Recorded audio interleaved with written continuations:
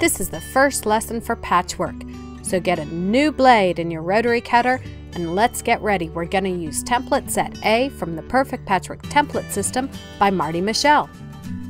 The template set contains 7 shapes. It starts with the 3-inch square. You have the half square for the 3-inch square, a diamond that is also a square, a quarter square triangle, or sew 4 of these together and you have a perfect 3-inch square. You also have a small square, which is a 1.5-inch square, a half square triangle to that, and a quarter square triangle to the small square. In this project, we're working with template piece number 4.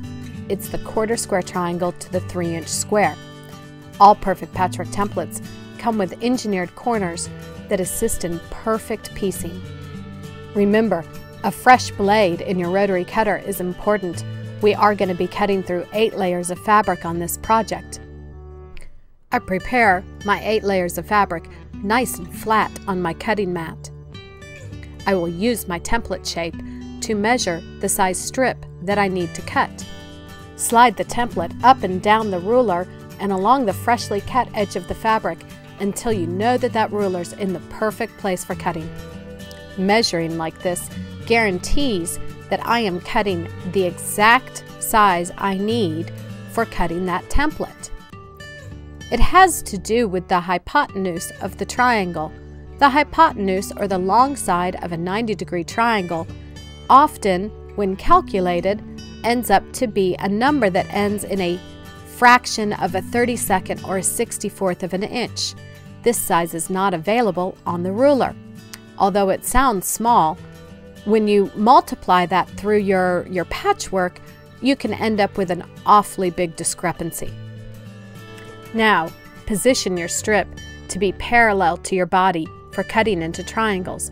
If I'm right-handed, I start at the left end of my strip, but if I'm left-handed, I start at the right end of my strip. The reason is you never want to have your arms in a crisscross position when trying to cut accurately. When I start a cut, I always start by plunging the blade into the middle of the piece that I'm going to be cutting. Then I pull it backwards and move it forwards. If you start with that running start, you create a little bubble in the fabric. So insert, pull back, push forward. Flip the template and prepare to cut the next shape.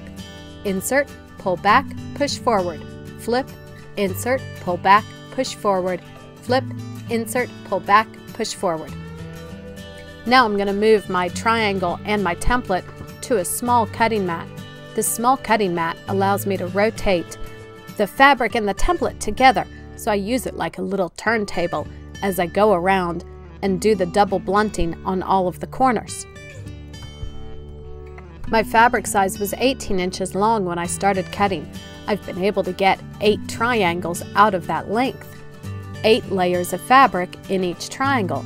Therefore, I have cut 64 triangles in just a few minutes. This is the starting point for a project known as the Rainbow Swirl Quilt.